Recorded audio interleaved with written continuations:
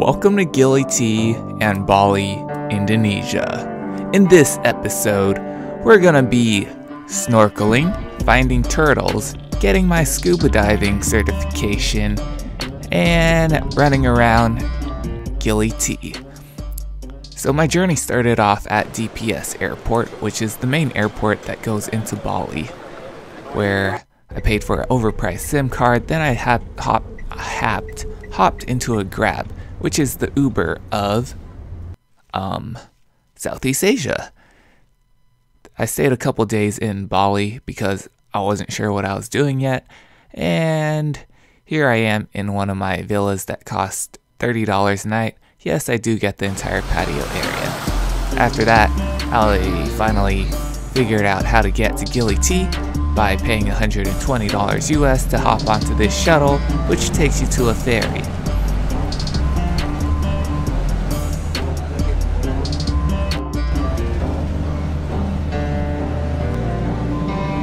After a rough ride, we finally make it to the Blue Water Express area, where they give you a mystery pill. It's a motion sickness pill.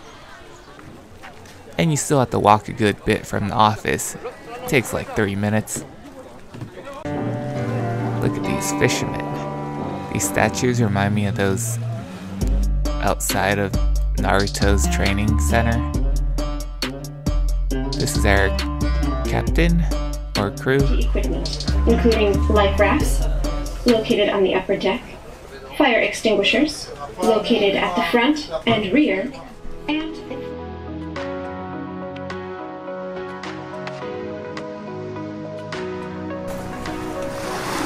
After arriving on the island, you'll notice that there's no docks and it's highly undeveloped. They also ban plastic straws here, although you'll still find them at a few smaller establishments. I stayed at Gili Divers Hotel, where I learned how to go diving. I got my SSI open water certification, and I learned how to use those watches. Quick bathroom tour, let's go. In the bathroom, the worst part is if you're from the US, then you're so used to dumping toilet paper into the toilet after you go. The sewage system here can't handle it. This is the smallest sink I have ever seen. It is smaller than my hand. Like, my hand is wider than it. There's fresh water, which is cool, but it's so small that I don't know if I can show you. When I'm using it, I'm literally just feel like I'm spitting into the wall, and sometimes I don't want to spit into the wall, so I miss, and it just goes on the floor. So, sorry to the hotel cleaners. Bathroom, standard toilet. There's a butthole washer here. Outside of my room, I had a nice view of the diving practice pool. It's heavily chlorinated and burns your eyes on impact.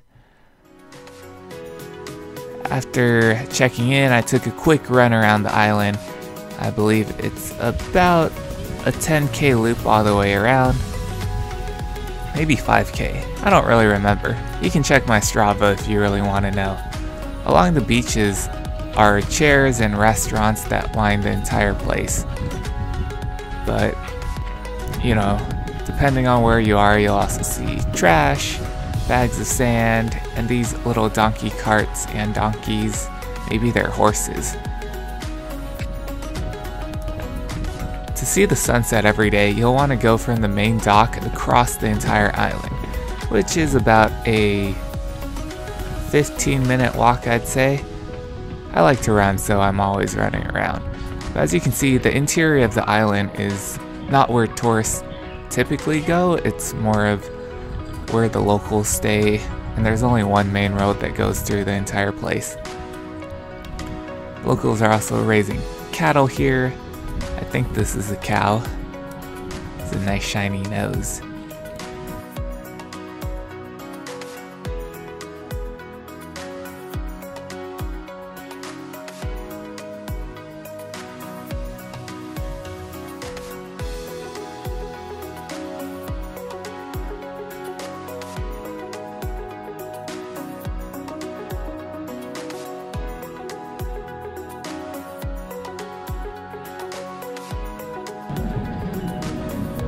After checking out the sunset, I got a mango smoothie at the local street stall market.